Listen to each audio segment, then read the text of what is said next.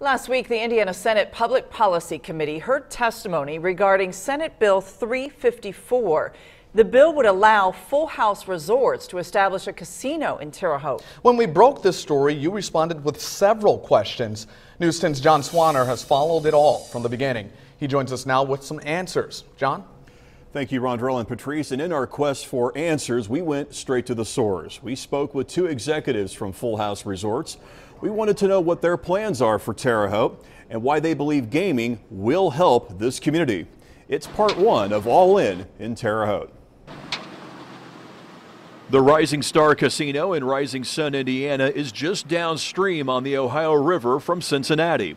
Full House Resort says they're the smallest casino operator in the state. When the Rising Star Casino was developed here back in the 90s, it was a very much smaller gaming market here. When it opened, the Rising Star was one of only 3 casinos in the Cincinnati market.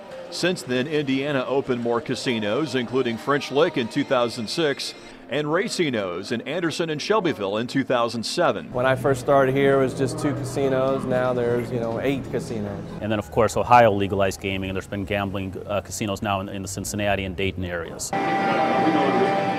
That was 2011, hurting Rising Star's bottom line. In 1998, the Rising Star made $160 million in revenue. That figure dropped to just over $40 million in 2015. We just don't have the need for all the gambling games that we're authorized to have here. The Rising Star license allows for up to 1,500 gambling game stations. However, Full House only uses half.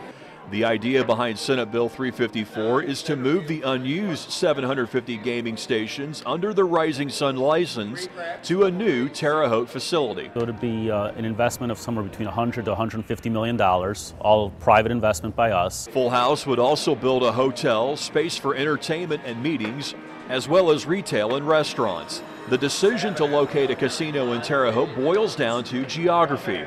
There are no casinos in Indiana or Illinois within a 2-hour drive of Terre Haute. That allows us to capture a lot of revenues from the Illinois market while only having negligible impacts on other Indiana casinos. At last Wednesday's public policy hearing, representatives from French Lick Resorts said they support Senate Bill 354, while the Evansville Chamber strongly opposes it.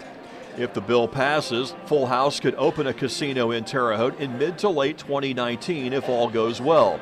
Although Full House Resorts has no specific site in mind. What I'm doing right now is meeting with local leaders and trying to take temperatures on, what is it that the city would prefer. At our property, you're on a boat. So you have 4 levels on the boat. At Terre Haute, it'd be a land-based facility, single floor, nice entrance. You'll get a lot of bells and whistles that, just from the new technology that's out there. And we'll talk more about that expected financial windfall that Terre Haute could receive from a proposed casino tomorrow. And we'll also look into what effects we expect the city to see, especially in terms of crime. That's a big question many of you had. That's coming up tomorrow at 6 Eastern right here on News 10.